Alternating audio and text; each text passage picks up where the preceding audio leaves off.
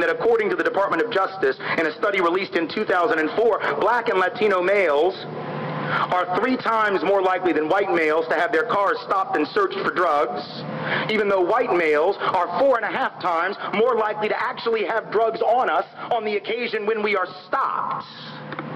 Now think about that. Because that suggests that racial profiling is not just racist. We know that. That is redundant. But it's also pretty stupid-ass law enforcement. Or is it? Because I guess it's only stupid if you think the purpose of the war on drugs is actually to get drugs off the street. Because if that were the purpose, putting aside whether or not we ought to deal with a medical and a health problem known as drug addiction with war metaphors in the first place. Different lecture for a different night. Even if we assume that that is a good policy, let us be clear that that is not what we're fighting. We're not fighting a war on drugs because the first rule of any war is to go where the enemy is.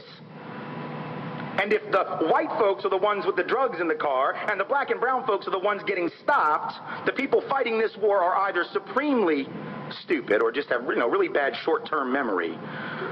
Like they keep forgetting, oh, damn, I pulled over another guy named Martinez. I keep forgetting it's white people. Damn it, I got to write a note and put it on the dashboard. I don't know what's wrong with me.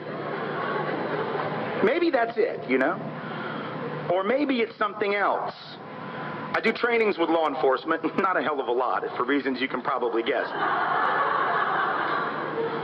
And I ask law enforcement officers, what's the first thing you think when you see a young black or Latino male driving a nice car in your neighborhood? And they all, without fail and without exception, will say drug dealer. I then ask them, what's the first thing you think when you see a young white male, same age, driving the same kind of car in that same community? And they will say, without exception, without hesitation, without fail, spoiled little rich kid, daddy probably bought him a car.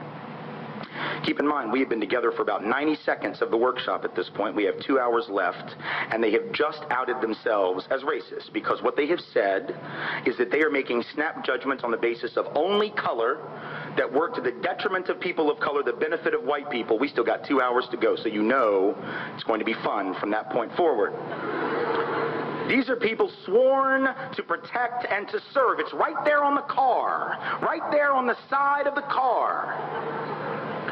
And in the first 90 seconds, they are acknowledging these racial biases. How is that not an issue? How is it not an issue that according to that Justice Department report, while black and brown folk are having their wheel wells ripped apart on the side of the road, their trunks splayed open, their dashboards ripped apart in the search for drugs which aren't even there, white people like me, notice I said like me because I'm not trying to tell you anything about me that you don't need to know and for which the statute of limitations has not yet expired, are driving by the roadblock with a trunk full of weed. And we're just waving. Because we're not suspected, therefore we're not detected, therefore we're not punished. How is that not an issue?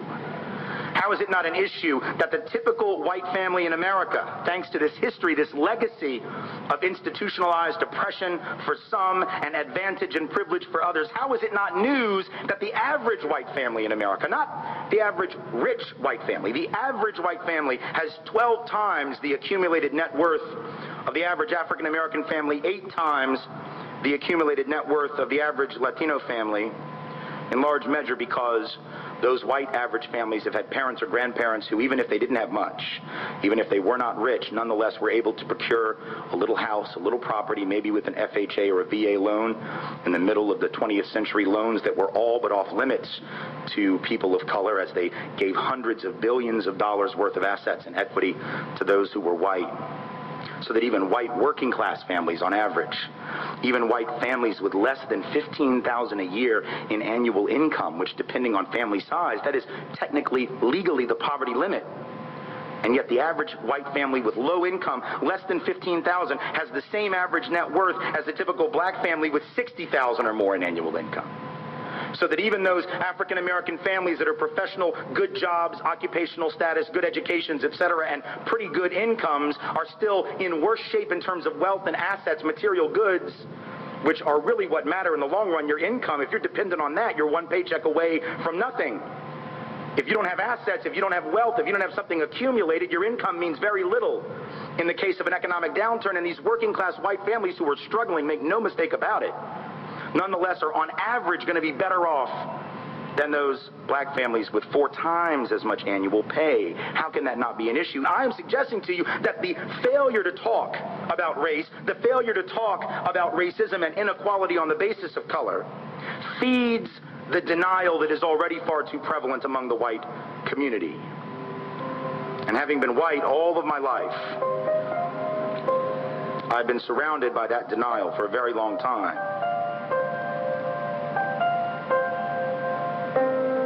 A few years back, white Americans were asked whether or not we believed that racial discrimination was still a significant national problem for people of color, or whether it was just a problem, you know, like junk mail. Wrong phone number, 2 in the morning, you can't get back to sleep, it's raining and you want to go outside for a jog, you know, a problem. But one you'll get over, you know. Whether it wasn't much of a problem, wasn't a problem at all, we just weren't sure. They also asked black and brown folk this question. Folks of color, it won't surprise you, said, yes, it is a significant problem, actually, and not just because I read about it in a sociology textbook. I actually have lived it and would be more than happy to tell you what kind of problem it's been, but these were pollsters, man, they didn't care about that. They just wanted the yes or no, then they were on to the next house. And they asked white folks, is it or is it not a significant national problem, racial discrimination for people of color and against people of color? And only 6%, 6 out of 100 said yes, that it was a significant national problem. Just to give you an idea of how bad that is, I would have you compare it to a survey taken a few years earlier where approximately 12% of white Americans said we believe there was a fairly decent chance that Elvis Presley might still be alive. I don't know how good you are at math. I'm not very good myself, but that's a ratio that I can calculate. What that means is that white Americans are twice as likely to believe that Elvis might still be alive than we are to believe what people of color tell us they experience on a fairly regular basis. That is denial so profound as to boggle the mind, but there it is.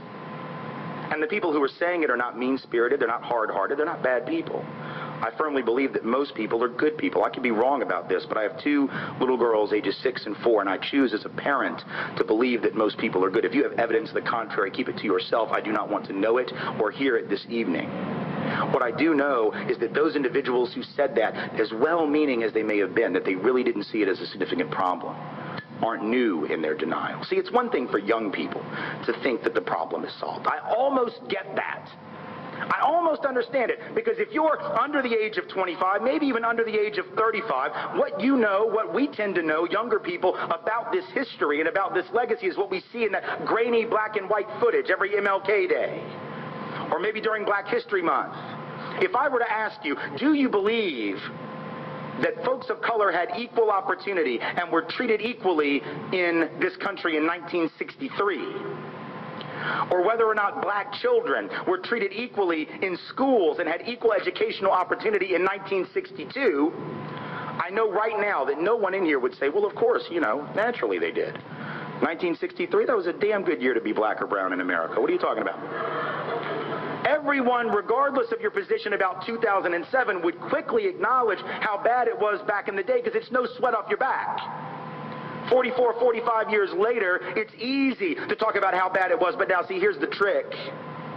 What do you think white folks said when those very questions were put to them in 1963 and in 1962?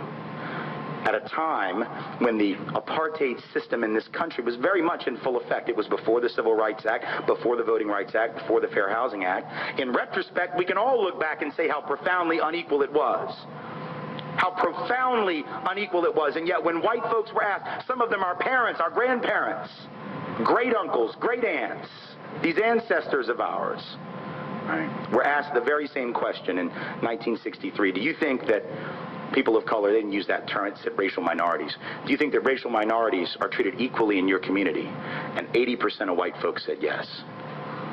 In 1962, when Gallup asked, do you think that black children receive equal educational opportunity in your community? 90% approximately of white folks said yes. Nothing to see here. What is all this complaining? What is this March on Washington? I don't get it. I don't understand it. In fact, the very month of that march, which now it seems like every white liberal wants you to believe they were at. The very month of that march, white folks were asked by Newsweek what they thought about it. They said, 2/3 of whites said that Dr. King and the movement were pushing too far, too fast, asking for too much, and too soon.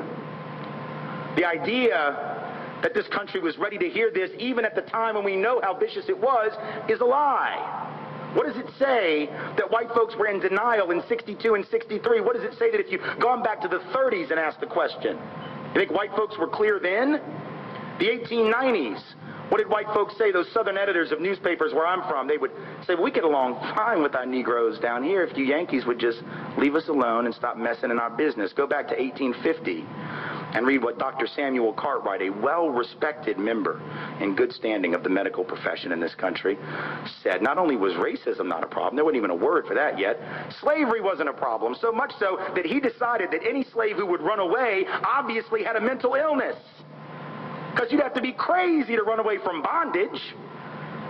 So he came up with a term, he called it drapetomania. Don't even know what the root of that is, don't want to know, don't understand where the word came from, but that's what he called it, drapetomania. You must be crazy, you must be mentally ill to run away from your loving master.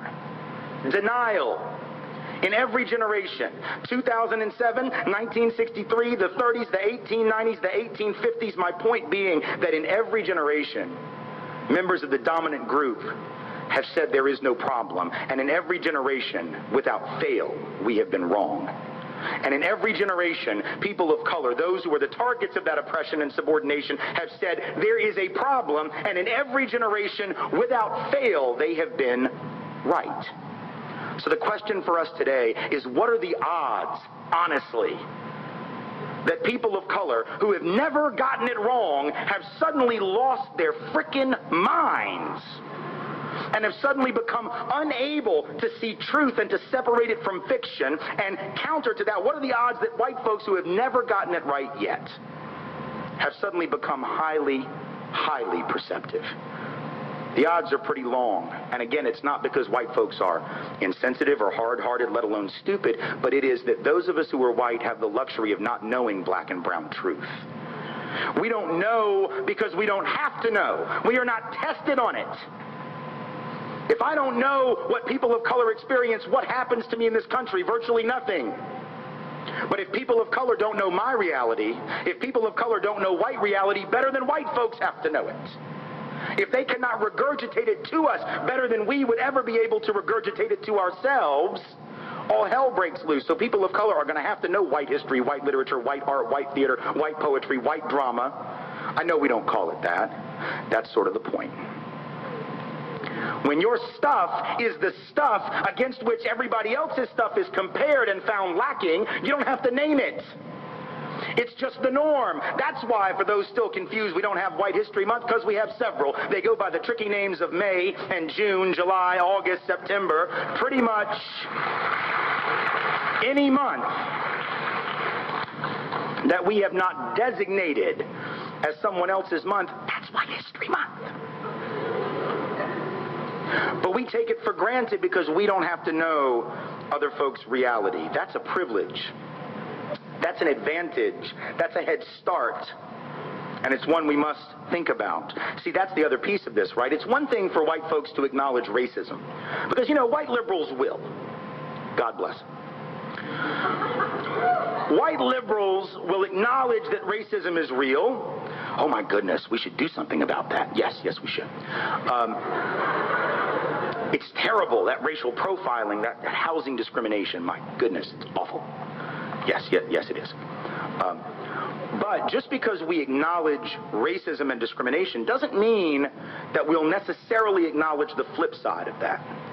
Doesn't mean that we will acknowledge that for everyone who's targeted by that discrimination, which we're willing to admit exists, there is somebody else not being targeted, guess whom, and that those individuals are elevated by definition and receive an advantage, receive a subsidy, receive a privilege in the process. You see, we like to talk about those who are down as if there is no up, Right? We like to use language that obscures the interrelationship of down and up. Now, down has no meaning without an up. It is a relative term. But we talk about those at the bottom of the hierarchy, not paying attention to the fact that for anyone who's down, someone is above them, and they're above them because they're down.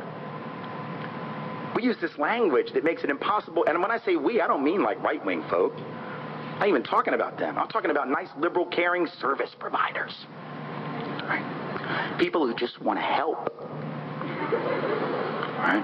I just want to help the underprivileged. That's the word we use. I've used it before. I don't use it anymore, except in a speech like this. Right? We just want to help the underprivileged. But what's wrong with that word, folks? At least two things that ought to be pretty obvious to you, right? Number one is it's a passively constructed term, right? It's the passive voice, as my English teacher would say. Underprivileged doesn't imply that anybody did anything to anyone. It's just there's privilege and I will be damned. There you are under it. If we could just figure out how you got down there, we could solve all the problems of the Western world. But we don't want to know how you got down there. No, that's why we came up with that bumper sticker. Stuff happens. That's the G-rated version. That's a bumper sticker that only a straight white upper middle class male could have made. Because anyone who isn't straight, anyone who isn't male, anyone who isn't white, anyone who isn't upper middle class knows that stuff doesn't just happen. Stuff gets done by people to people. Nothing is a coincidence. Nothing is random. It isn't osmosis. And so we act as if it's some passive thing, but yet that's not the case. And the second problem with the term underprivileged is even bigger than the first one, is it's a relative term. Again, this is grammar. Man, you don't like this, you can disagree with anything else I say tonight. If you have a problem with this piece right here, you must take it up with your third grade grammar teacher, because it is not on me. If we use the word underprivileged, then by definition there must be an overprivileged, but we don't use that word in polite conversation. Indeed, it doesn't exist in any dictionary to be found on the planet. If you don't believe me, go back to your res hall, go back to your apartment, go back to your home, go back to your place of employment. And tomorrow I want you to punch in two little words. The first one, underprivileged. Make no mistake, your spell check is going to recognize that word. It's in their dictionary. They can give you the definition. They can give you the synonym. They can give you the antonym. They can show you the phonetic way in which you should spell it. Now come down one line, type in the word overprivileged, and watch how fast that little red line pops up. That line which says, nope, you're an idiot. Making up words that don't exist. Try again and get back to us. But if there's an underprivileged, there must be an overprivileged. Why don't we talk about it? Because that would require that we acknowledge that if there are 2 to 3 million people being targeted for race-based housing discrimination because they are people of color every year, that is 2 to 3 million more places I can live. If people of color are being targeted and profiled and I'm not, that is an advantage. It may or may not have material consequences. A lot of privilege isn't about material acquisition, so please know this. When I talk about white privilege, I don't even mean money necessarily. For some, it definitely translates to that. For some, it has certainly meant that. But even for those white folks who don't have that money, white privilege is real at the psychological level.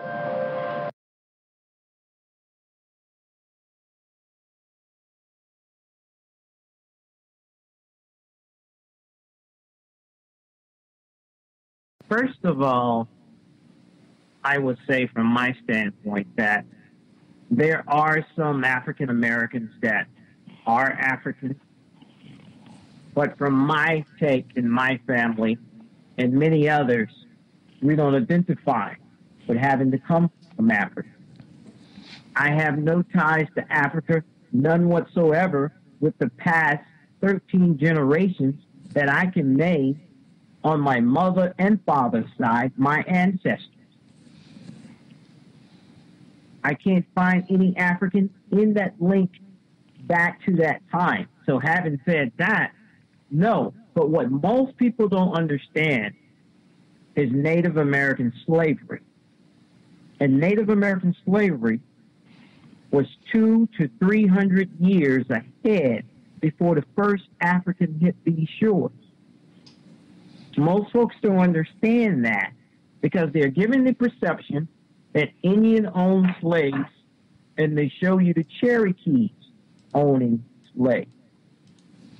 But what they don't say, one of the major Cherokee slave owners, John Ross, they said was 1/8 or 1/64 Cherokee. So if you ask me, if I calculate that up, that is a Caucasian. According to his history, he could not even speak Cherokee. So folks must understand the dynamics of Caucasians being assembled among tribes and leading these tribes, and they understand that from that standpoint. Now, let's deal with 1682, and I'm going to start in Virginia. I spent the past 10 years studying colonial law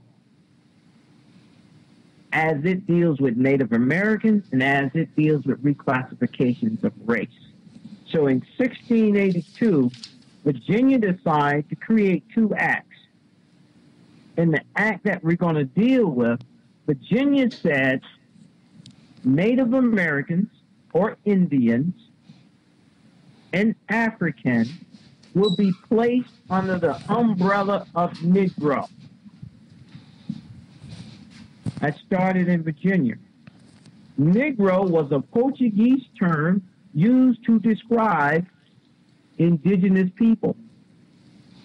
So in the colonial time in America, you had Indian Negroes and you had African Negroes. Now, South Carolina adapted that and came up with something called the Negro Law of South Carolina. If you go and Google the Negro Law of South Carolina, you will find this congressional record. And it talks about Indians as well as Africans, free people of color, free Africans, free Indians. But what history doesn't also tell you, there were European Negroes, which were British slaves that were in South Carolina colonial time. That's a history not even talked about. So now we're going to go back and we're going to deal with the Indian Negroes who were in slavery. Because what happens today when historians start talking and activists start talking, and they're telling about African Americans in the 16, 17, 18, early 1900s, I have an issue with that because who are you talking about? Because that term did not exist. So you have to deal with the definition. So understanding this from a forensic standpoint, Negro in colonial times, you were talking about two different sets of people. You were talking about the Americans, the Indians, and you were talking about the Africans in slavery. And I use the term like mixing fruit cocktails. Because after the slavery, everybody is colored, or everybody is black. And please keep in mind, black is not a race. It is a color. It is looked upon as being a race, then accepted as being a race. It is a color. So folks really need to understand this. I deal with my ethnicity of who I am. I am a Yuchi Indian. And my grandmother and my grandaunt and my grandfather and my parents made sure I never forget it. I drank it day in and day out. My aunt will always say, we may be called black, but we didn't come from Africa. We from right here. The Yuchi Indians have been on the Savannah River for over 1,000 years, and the Ogeechee River. thousands of years. When the first Europeans came and saw us, they say these people have the hue of the Ethiopian and the Egyptian. So what does that say? So they were comparing. Folks don't understand because they don't know the history of Native American slavery. And South Carolina, listen to me, brother, listen to me carefully. South Carolina has the most pristine records of Native American slavery and colonial race reclassification than any other state. Now, as I speak tonight, I speak from South Carolina, but keep in mind, Georgia was created out of South Carolina, and Alabama was created out of Georgia. So in the beginning, it was the Carolinas. But a lot of people don't realize, again, that a lot of the Spanish Moors and Morocco, who granted South Carolina their first charter as an independent sovereign state, thousands of years.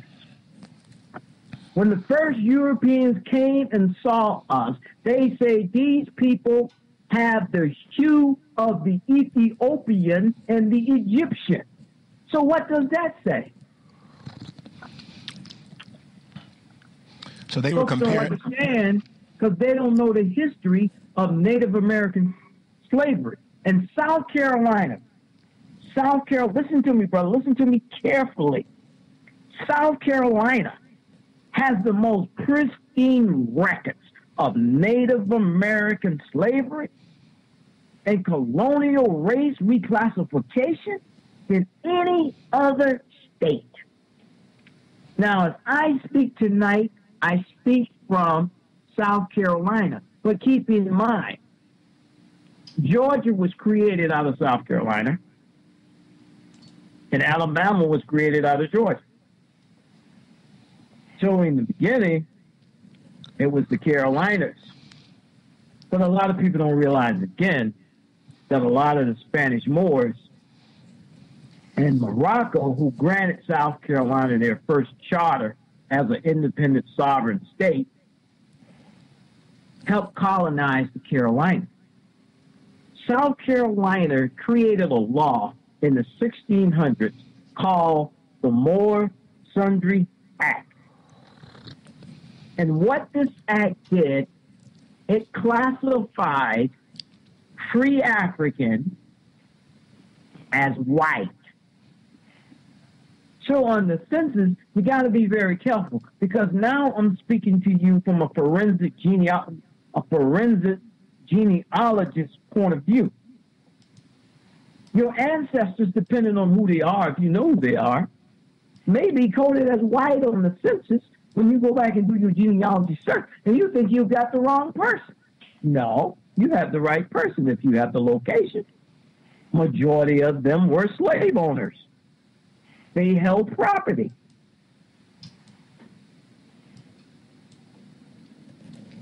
What are one of the ways, Alonzo?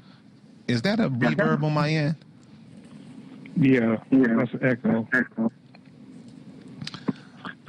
Let me cut the gain down. What about now? Hello? Yeah, that's better. Okay, Alonzo, why is this seems to be one of what you're talking about now seems to be one of the ways that there is so much confusion and animosity in the community by the way you're explaining it. Could that be the reason? We're not the same people. We never were the same people. We were all combined, those that were slaves, those that were not. So after the end of slavery, let me explain something else about South Carolina. Explaining it. Could that be the reason? What about now? Hello? Yeah, that's better. Okay, Alonzo, why is this seems to be one of what you're talking about now seems to be one of the ways that there is so much confusion and animosity in the community by the way you're explaining it. Could that be the reason? We're not the same people. We never were the same people. We were all combined, those that were slaves, those that were not. So after the end of slavery, let me explain something else about South Carolina. South Carolina, when they came in to enslave, they conquered entire villages. Villages might have 5,000, 10,000 people. Could be 40, 50, 60, maybe 100,000 acres. And those native villages became plantations. And those plantations today are townships and cities.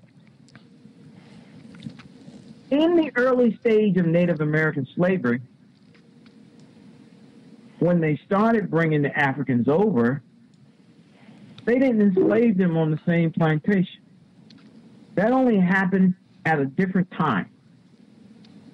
Native Americans enslaved the whole village. No one's going to run away.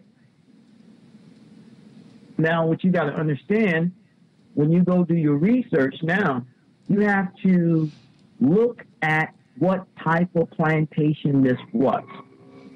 Was it a cotton plantation? Was it a rice plantation?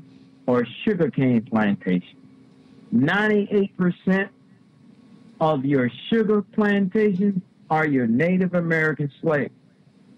Your cotton plantations are your African slaves. And your rice plantation. You have to investigate the plantation owner because they had to have permits. Did he have a permit to own Native American slaves? Did he have a permit to own African slaves? Or did he have a permit for British slaves, Scottish, and your Irish? These things are very key. Now, South Carolina did a whole lot of domestic slave trading with Native Americans, which means many of your ancestors ended up into Jamaica, Barbados, Trinidad, and other places in the West Indies because that was a domestic trade. Well, you say, well, how is that a domestic trade and that's not part of the United States? I'm sorry, because in the 1600s, South Carolina had a governor named Governor Linton, Henry Linton. Henry Linton was the governor of Jamaica and South Carolina and governed certain parts of the Barbados because all of that was a part of the South Carolina province. That's why you won't find any slave trade direction coming from the United States going to the islands. It won't be on the transatlantic slave because it's domestic. So you have to understand that. So as you go do your genealogy search, that is very important. The other thing to keep in mind is to study the immigration maps. Where did the slave owner come from?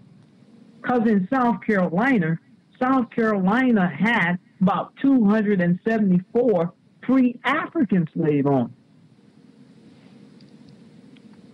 So you have to understand, why wasn't this information given? You got to go back and look at Reconstruction. What were they trying to reconstruct? Then after Reconstruction, we get Jim Crow. We get laws that saying coloreds can't read, can't go to school, can't become policemen, can't be judges. Why? So you will go into the public records and find out that before the Civil War, your ancestors may have been landowners. Your ancestors may have been slave owners and not vice versa. Your ancestors may have fathered white children and they were the slave masters, beside it being vice versa. Can't go to school, can't become policemen, can't be judges. Why? So you will go into the public records and find out that before the Civil War, your ancestors may have been landowners? Your ancestors may have been slave owners and not vice versa? So you will go into the public records and find out that before the Civil War, your ancestors may have been landowners? Your ancestors may have been slave owners and not vice versa? Your ancestors may have fathered white children and they were the slave masters, besides it being vice versa? These are things folks need to be concerned about because the average genealogist don't teach this. But I'm telling you this from a forensic standpoint.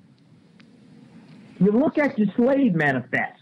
Your slave manifests are the logs. It tells you where the slave's going, who owned the slave, what color is the slave. If you read the slave manifest, you will see slaves that are gold, that are yellow, that are black, that are white, that are brown, that are tan. So you need to keep in mind. So just so happened the color black stopped for some reason. Where the slave going? Who? Your slave manifests are the logs. It tells you where the slave going, who owned the slave, what color is the slave. If you read the slave manifest, you will see slaves that are gold, that are yellow, that are black, that are white, that are brown, that are tan. So you need to keep in mind. So just so happened the color black stopped for some reason. You got to keep in mind with that because these things are very, very important. Another thing that I teach and I tell people all the time, you got to be careful with the size of the slave ship. Folks don't really understand. Say, what do you mean by that, Langley? Okay, along the Savannah River, the channels are very narrow. I can swim from one side to the other in probably 2 minutes. So the channel is no more than about 25 or 30 yards. So you're not going to get no ship down there. You're going to get a boat because the draft is not going to carry it. And how many people on the little boat going down there? 25, 30 maybe? It wasn't no 200, 300, not in that area. So you have to question now, where did all these massive ships come from? Not mainland inside of America. No. May have been certain amount of size of ships going to the Caribbean. No. It's impossible. These are facts because if you read the slave manifest, it tells you the capacity of the ships, the size of the ships. These things are very, very important. Of course, the cotton trade down in Beaufort, it tells you. And in Charleston, where are these slaves coming from? Why was cotton so important, Egyptian cotton? Because the African, the capacity of the ships, the size of the ships. These things are very, very important. Of course, the cotton trade down in Beaufort, it tells you. And in Charleston, where are these slaves coming from? Why was cotton so important, Egyptian cotton? Why was cotton so important, Egyptian cotton? Why was cotton so important, Egyptian cotton? Why was cotton so important, Egyptian cotton?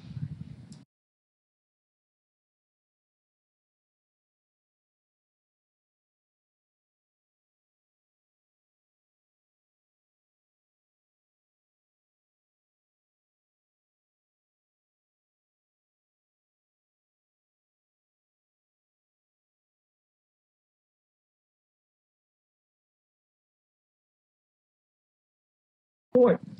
For the cotton trade down in Buford, it tells you. And in Charleston, where are these slaves coming from? Why was cotton so important, Egyptian cotton? Because the Africans knew how to grow it. Wasn't for the Africans, wouldn't be no cotton here. So the British loved cotton.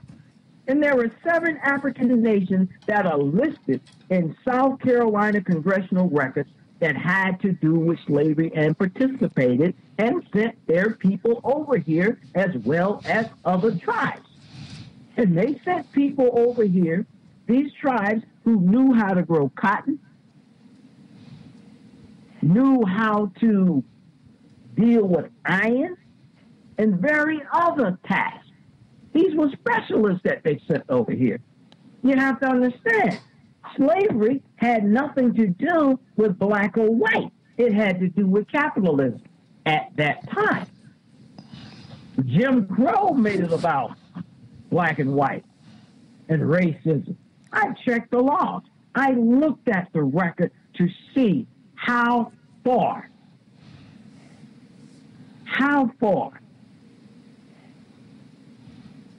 when you look to see how many people were hung.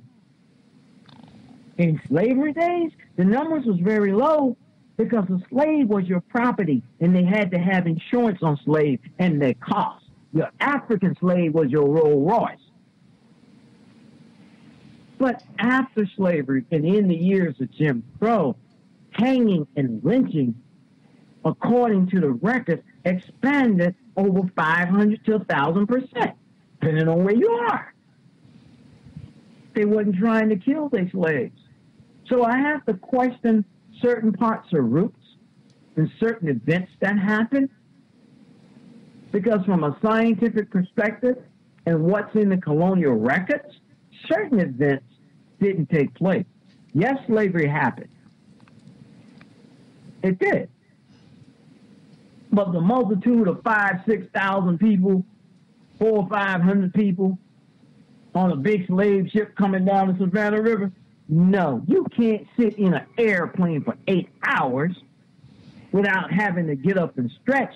So you mean to tell me you're going to chain someone down in a boat and cross the Atlantic for 4 months and their muscles are not being utilized? And they're going to get off the ship when they arrive and start picking cotton. Any medical doctor will tell you, I don't think about that. Ladies and gentlemen, we're tonight we're with Chief Lonzo Langley from the UG.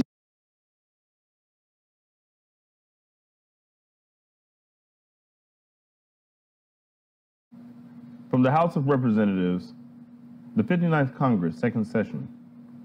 Citizenship of the United States, expatriation, and protection abroad. Letter from the Secretary of State, submitting report on the subject of citizenship, expatriation, and the protection abroad. Page 459, section Morocco. Morocco.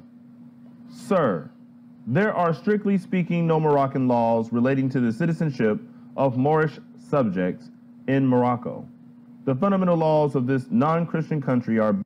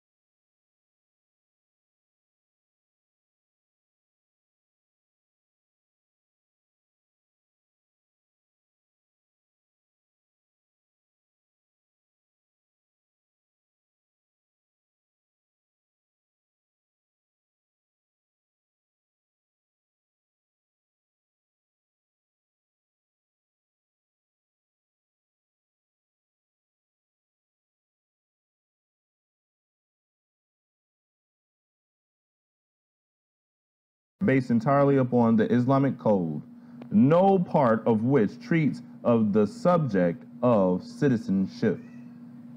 Page 460.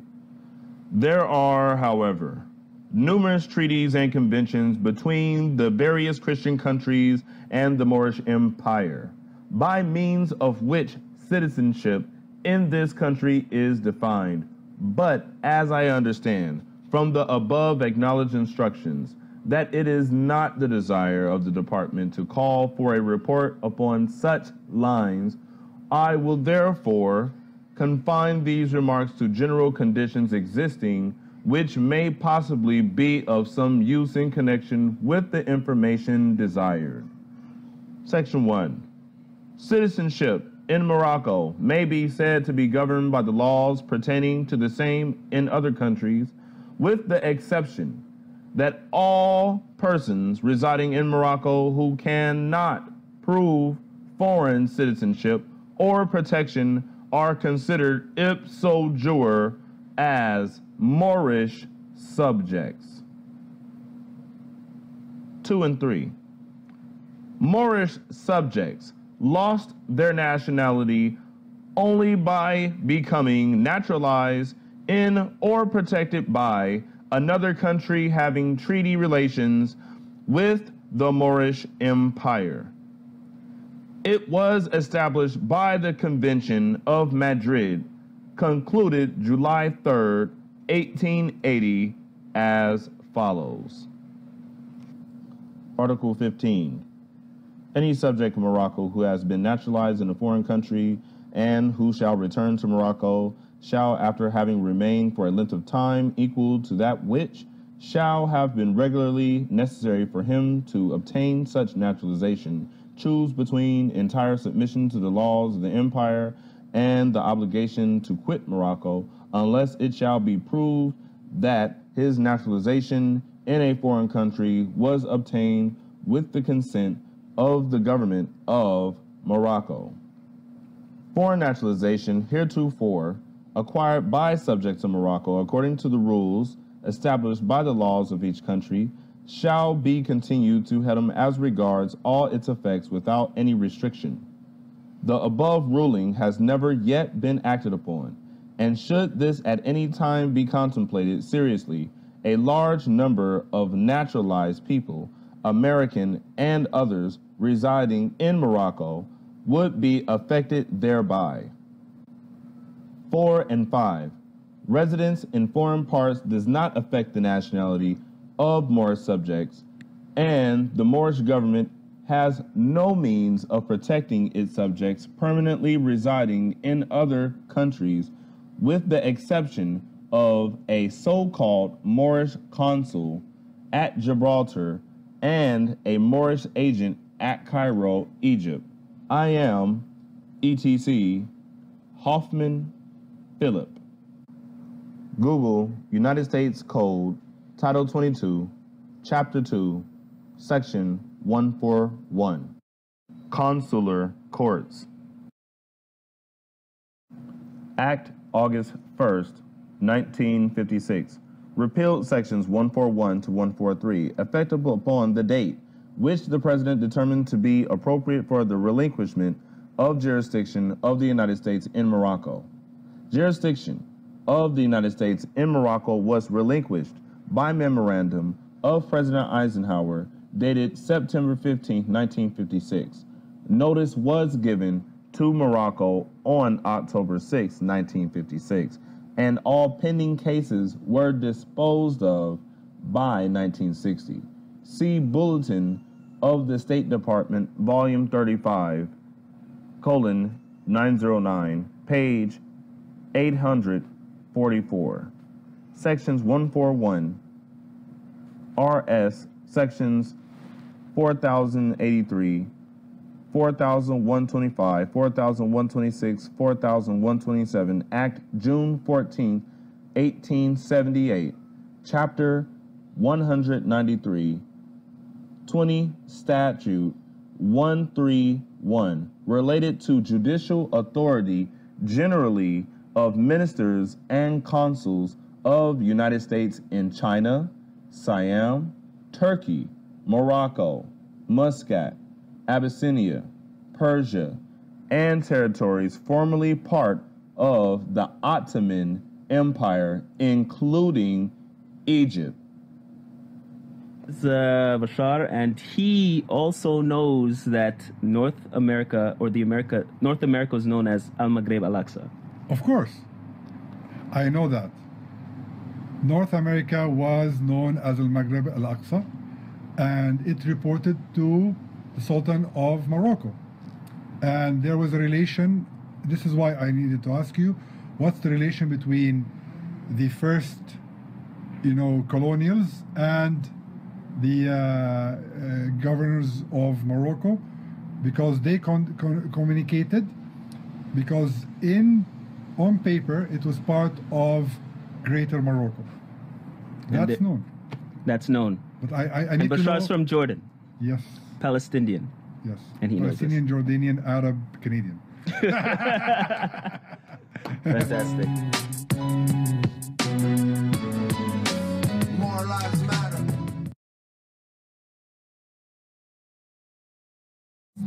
Seed, we know that we one of the seeds of Moses. Yeah. So you're from where are you from again? I was born in the island Martinique, French island. Mm-hmm. And of course, we are descended from Egyptian. Egyptian? Yes. Okay. So over there, they still refer to our people as Moors, correct? Yes. So why do you think over here in America, these same people who are brought from the same land, yes, sir, when we tell them that they're Moors, why do you think that is? Because what? Because after so many generations, if it's not passed down, you will lose. So therefore, listen good what I'm saying. Mm-hmm. A man that do not know his own identity, when he is giving one, he will simply believe. Mm-hmm. He will simply believe what he's not. You're right. So therefore, you will act as a stranger to your own identity, because you only believe on somebody else, so you that. Yeah. So you act opposite to truly what you are. Yeah.